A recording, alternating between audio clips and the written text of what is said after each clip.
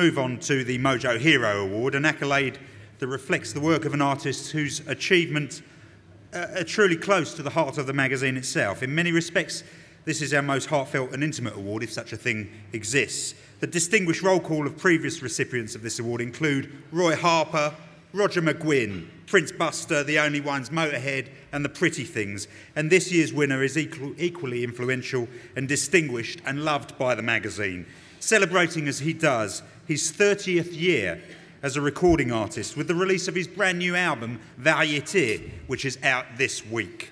To tell us more about the artist in question, please welcome to the stage, well, one of the finest singers to emerge in the last 20 years, really. Please welcome from Antony and the Johnsons, the titan of tremulous song that is Antony Hegarty.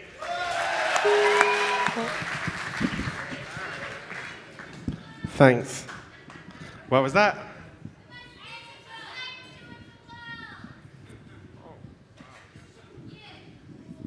I think I just broke the microphone.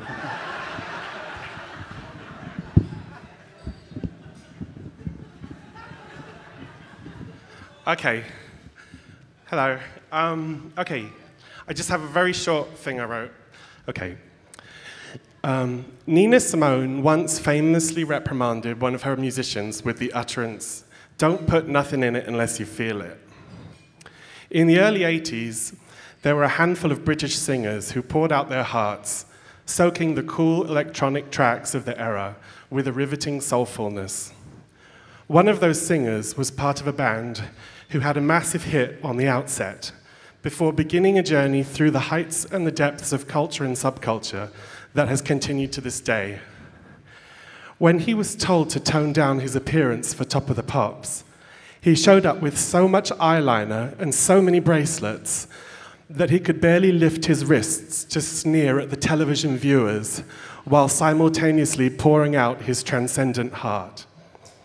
At the height of Soft Cell's popularity, the singer took a turn reminiscent of Lou Reed when he released Berlin, and he started a 10-piece flamenco orchestra and released an album called Torment and Toreros, one of the most classic and underrated masterpieces of the 80s, which was famously reviewed by NME as being so bleak that it should include a razor blade with each copy. And I remember as a 13-year-old rereading over and over again a quote from this singer and the winner of this year's award. He said to the magazine that he didn't much care if he hit the notes on any given take, that it was the feeling that mattered. Tonight's winner defined more than any other artist the musician that I would become. The winner of this year's Hero Award is Marc Almond. I'm lost again and I'm on the run, looking for love in a sad song. With your Avenger eyes and your cat-like... Okay, here we go. Hang on. There we go, right. There we are. Right. You know, thank you very much. This means so much to me, I can't tell you, really. I never thought I would win an award or get an award. I've never won an award, except I got the kind of book reading and swimming award in the Cubs. Not at the same time, but... And thank you so much, Antony, for coming and giving this to me, because I admire you so much, and it means a lot that you've given it to me. And I've never really thought of myself as a hero, really, more like a singing hustler. Kind of ducking and diving and dodging and dealing and dodging the bullets and hoping that I just get away with it.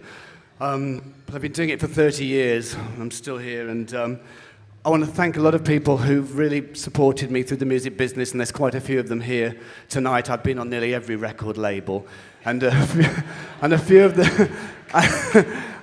them have gone bankrupt after I've been on them, so I'm warning you, Barney.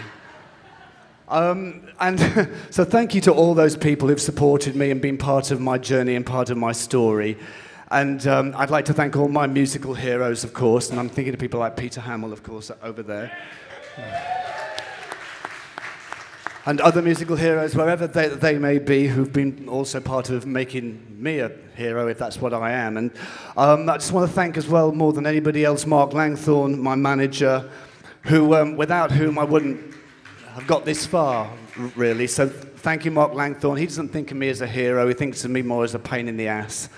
Thank you very much, and I'm really touched by this and quite overwhelmed. So thank you, MOJO. Thank you so much, and thank you, Antony. Thank you, everybody. Show